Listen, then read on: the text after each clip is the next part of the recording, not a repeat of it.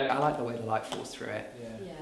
Especially when you've got the lights on like this, you can really appreciate it, can't you? This is the first time though that I've actually been in this room with smoke in it and been able to actually appreciate it for what it was, what it is. So I got involved with this as an artist initially to do the hoarding for the front of the hotel. And it's all stemmed from there really. So Andy kind of got me involved with that, and then I've been in here detailing this. So I've got loads of other artwork like that on my website. Feel free to have a look. I literally started with my idea for the girl at the end. She was my first one. I just knew I wanted to do a portrait because I love doing my portraits, and I'm also a face painter as well. So I wanted to kind of incorporate a bit of me in it. So I used that on the first panel. I literally, when I did that, I had no idea where the other panels were going. But I do portraits a lot, so she took me probably about, I think it must have been about 5 hours or so, 3 to 5 hours. And then it kind of developed from there, because I'd done her and then I thought, I'm going to have her long hair flown across, so she could be a bit of Rapunzel, so we're going to go with the theme of toxic lullabies and stuff. Yeah. So I moved on to my Snow White inspired one, Mirror Mirror on the Wall. That one was a pain. It took forever to do, and I don't know why in comparison to the others that it took so long, but I think, I can't remember, in total I think it must have been about 30-35 hours I must have spent on it. I would come over on the odd day every week or so, and I'd do my little sessions about 3 or 5 hours, and I've tried to add it up in my head because I knew people would be asking me. I think it's about 35 hours in total. Okay. So I did that one. I moved on to the Dreamcatcher panel here. Wanted to incorporate quite a lot of things that you'd find in nightmares. So we've got like your teeth. Those people have the dreams of their teeth falling out. Dreams of being trapped, lost, attacked, snake spiders, all of those. And then I moved on to these. So these two are my two favourite panels, and I did these two together, and they also came together quite quickly. It must have been about, I don't know, I say about 5 hours roughly I spent on them, kind of with a few breaks in between. I just knew I wanted to get a unicorn in there somewhere. I love unicorns. And so I thought, well, nothing better than a zombie unicorn and an owl as well. Put the both in together, and yeah, I literally, before this, I'd not done a lot of airbrush. I'd just done a few canvases about this high. Andy saw my face painting online and was like, would you consider set painting? I'd never done it before, so this is the first thing I'd ever done. And he presented me with these 5 massive boards, and that's the first time I've ever done anything of this scale, but I'm really proud of what I've done. Hopefully people seem to like it. we'll go into the corridor and you can see that. We were split up. Yes. Yeah, that was really good. Where were you split up? Here. Yeah, we were split up here. Us three, and those two went separately because it was just the 5 of us who went in, and it was really weird because we checked you in.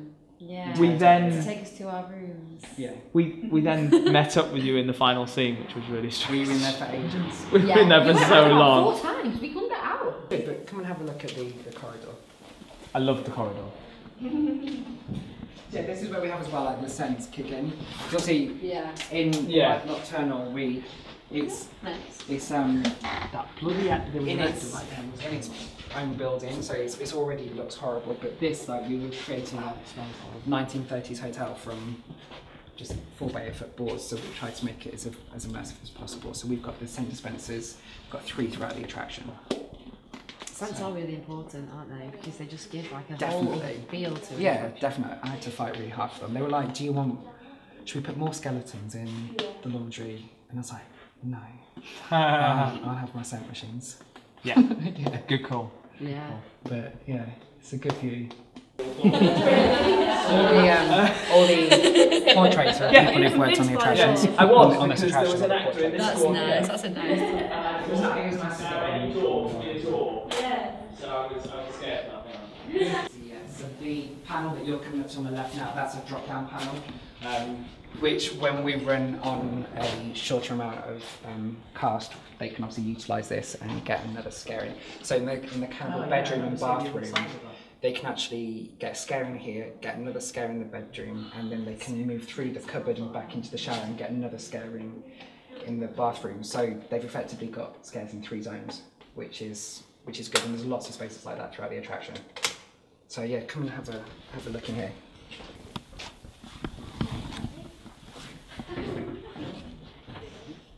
See.